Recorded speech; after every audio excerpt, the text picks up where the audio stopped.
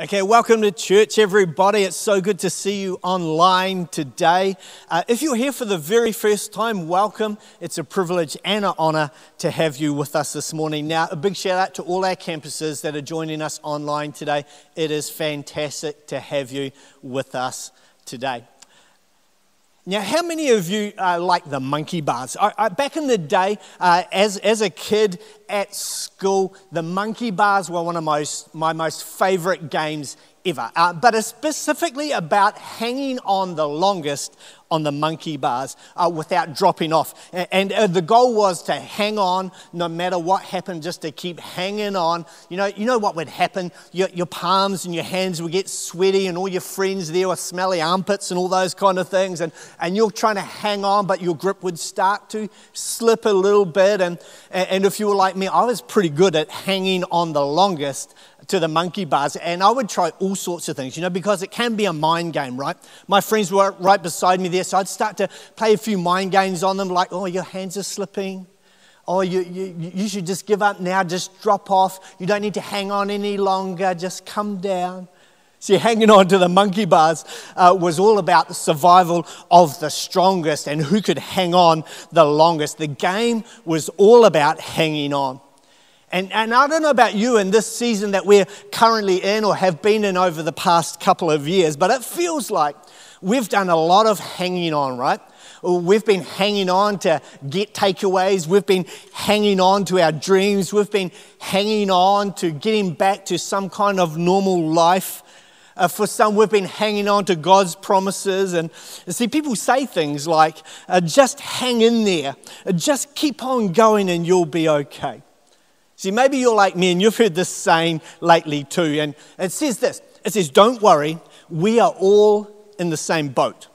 Well, respectfully, can I burst that bubble today and say that that's not completely true? Because the truth is what we are really saying, and that is that we are not all in the same boat, but we are all in the same storm. See, some have jet skis, some have yachts, some have kayaks, and some have surfboards, but then there's some who are just drowning. See, in the past 2 years, we've all been in the same storm, but not necessarily all in the same boat. There's seasons in life where you and I will be in our own storm, and you're just feeling like you're hanging on, near on drowning, and when you're in that storm, just hanging on is not enough. When you're in a storm, treading water is not enough. When you're in a storm, what you really need to know is that there's something of safety that holds you strong. Something that you can have confidence in and trust. Something that gives you hope when the environment is not favorable. This morning we're going to talk about hope. Hebrews 6, verse 18 to 20, it says this. It says, so God has given both his promise and his oath. These two things are unchangeable because it is impossible for God to lie. Therefore, we who have fled to him for refuge can have this great confidence as we hold to the hope that lies before us.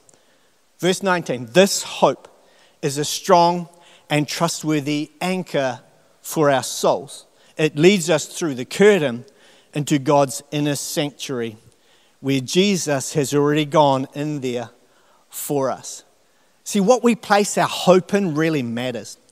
Maybe you've tried putting hope in people or your jobs or your money or even events, and you've been left disappointed. See, what is this hope that is so strong, that is so trustworthy, that can be like an anchor for our lives? Well, what is this hope that will help us to endure and persist and even strengthen us in any storm that we may face in life? Now, Lamentations is a book of the Bible, of the Old Testament. It's not one of the most popular books of the Bible, if I'm honest, but there's some thoughts on hope there that I would like us to unpack a little bit today. So let me give you the context of Lamentations. Evidence supports that the prophet Jeremiah is the author, and the name Lamentation gives us that sense of that this book is about a weeping or a lamenting over some sad event. And Jeremiah seems to have been a witness to this event, which is the destruction and the invasion of the city of Jerusalem by the Babylonians in 586 BC. Lamentation describes what Jeremiah saw as he walked through the streets. It describes the pain that he sees, the suffering, maybe the isolation, maybe the destruction that he saw him. The pain is evident in Jeremiah's reaction as he describes this terrible condition of the city and its people. See, this story portrays a real-life, hopeless situation where all hope appears to have been lost. And in the middle of this hopeless situation, something changed for the prophet Jeremiah as he reminds himself, and today he reminds us of two things that can change our game and that will restore our hope in God. Let's read Lamentations chapter 3, verse 21 to 23. It says this. It says, "Yet this I call to mind, and therefore I have hope. Because of the Lord's great love, we are not consumed, for his compassions never fail. They are new every morning, for great is your faithfulness." See, even in the midst of the destruction, Jeremiah remembers his God. He reminds himself about the very nature of the Lord his God, and hope begins to rise. Jeremiah says something like this. He says, "Yet this I call to mind, and therefore I have hope." Yet this I call to mind, and therefore my expectation is a favorable future under God's direction. The first thing about hope is this, is that hope reminds me of God's great love. And now God has incredibly blessed me with an incredibly beautiful wife and three amazing daughters. Everything in my house is pink or purple, so please pray for me about that. But as a father, I have determined that I want my children to know that I love them. See, dads, you're the same as me. Every dad knows this. Like you want to do the very best for your children. You want to care for them. You want to clothe them and feed them. You want the best and to take care of their children because you love them, right?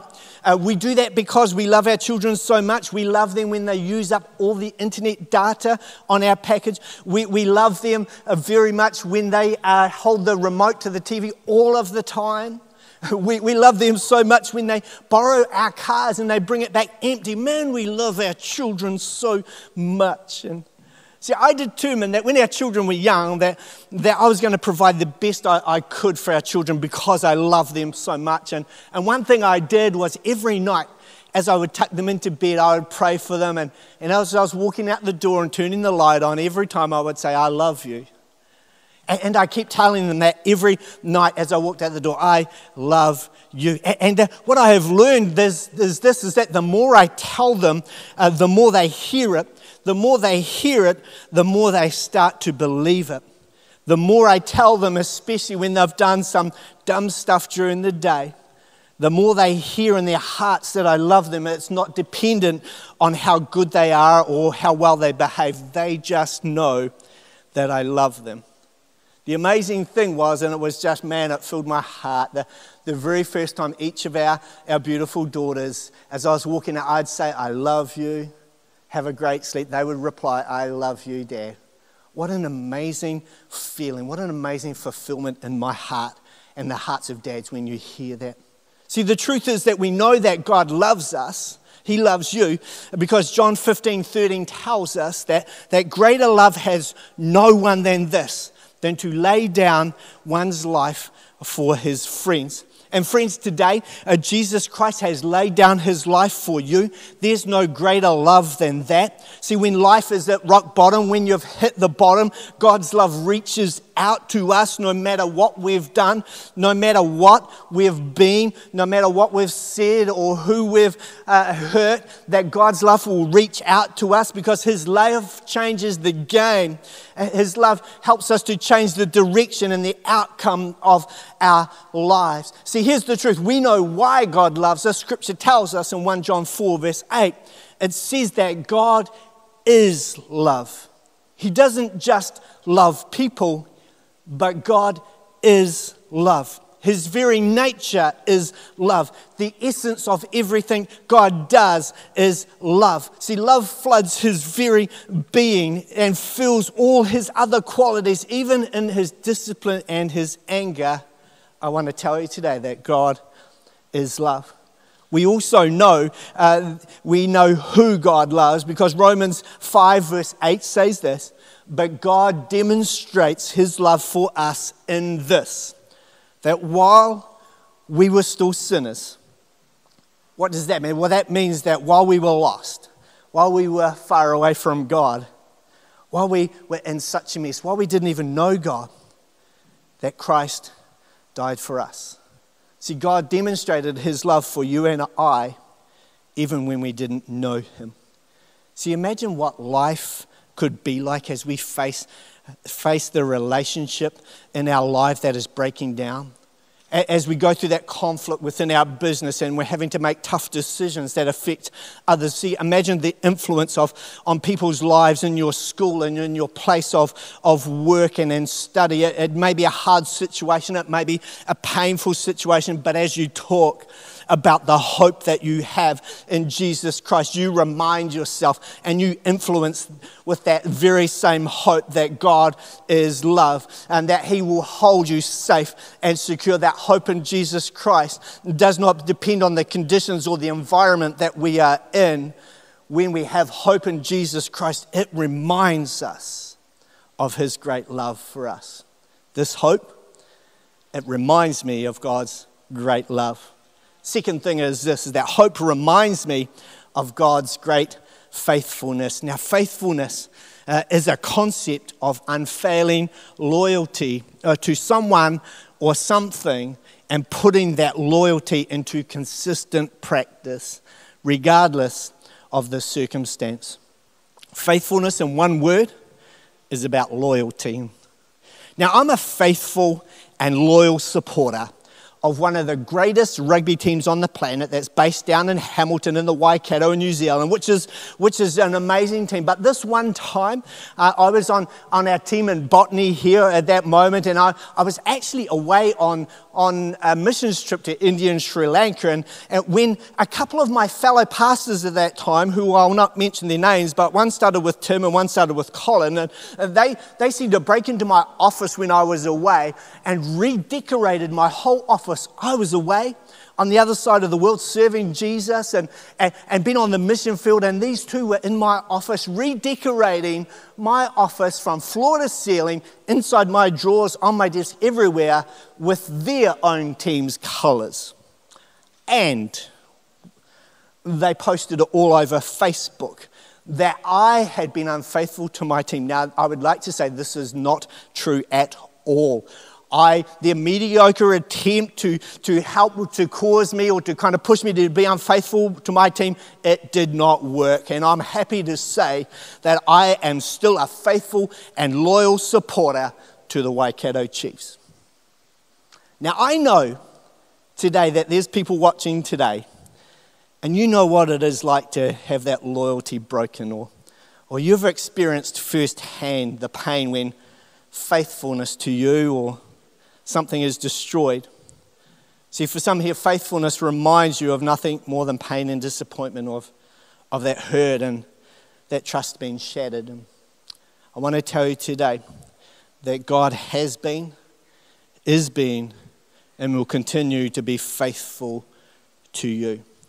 Over and over again, we learn that when God says he will do something, he does it, even when it seems impossible. When God says something will happen, it happens. This is true for the past, for your present, and for your future. We see in 1 Kings chapter 8, verse 56, that not one word has failed of all of the good promises he gave. God is eternal. He is reliable. He is steadfast. He is unwavering in his faithfulness, because that is one of his characteristics. And I want to remind you today that wherever you're watching this message from, that God is faithful to you. He will always be faithful to you. He will always do what he promised that he would do. See, I imagine that you're like me, and there's times where you question question, is God really going to do what he said?